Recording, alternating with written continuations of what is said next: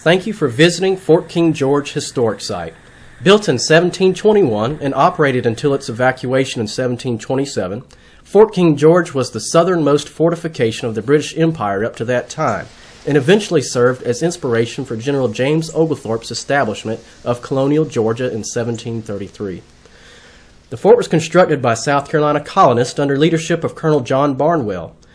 It was intended to keep the Spanish of Florida and the French of Louisiana from colonizing the Altamaha River region. The fort was positioned along the northern branch of the Altamaha Delta on a large bend in the river, just 5 miles west of where the river empties into the Atlantic. This branch of the river was the only navigable waterway inland during the time period. Today it flows directly through the town of Darien. This site features a full, authentic reconstruction of the fort as it existed in the 1720s. Its main defensive structure is the fort's blockhouse, which also offers visitors a commanding view of the majestic marshes and creeks that make up this section of the Altamaha Delta. Other buildings also include the soldiers' barracks, the privy, sentry boxes, a blacksmith shop, a woodworking shop, baking and brewing house, officers' barracks, and guardhouse.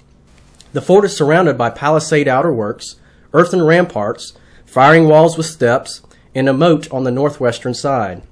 The fort's south wall, facing the river, is lined with an impressive cannon battery of smoothbore 6-pounder cannons.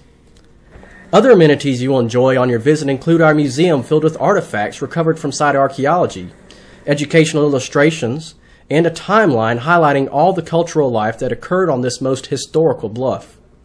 A site film will explain the remarkable history that has occurred here, dating all the way back to the 1500s when Spanish priests and soldiers occupied a religious mission here in efforts to Christianize the Wali Indians, who had called this bluff site home for generations long before Europeans arrived.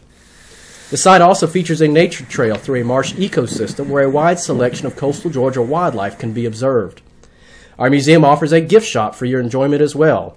And, of course, the Blockhouse Tower provides one of the most gorgeous views in all the Golden Isles, and is the best place to perhaps catch a glimpse of some of the alligators that frequent Black Island Creek. The Industrial Revolution in Georgia began at this site in the early 1800s. Remnants of the sawmills that operated here from 1818 until the 1920s are clearly evident. These sawmills brought the town of Darien great wealth in that period. Sadly, deforestation of upriver cypress and yellow pine brought an end to this era. However, indications of the vast wealth that accumulated can be observed in town along Vernon Square, where the sawmill tycoons of that era built their opulent homes. So, park your car and come on in and join us. A timeless historical adventure awaits.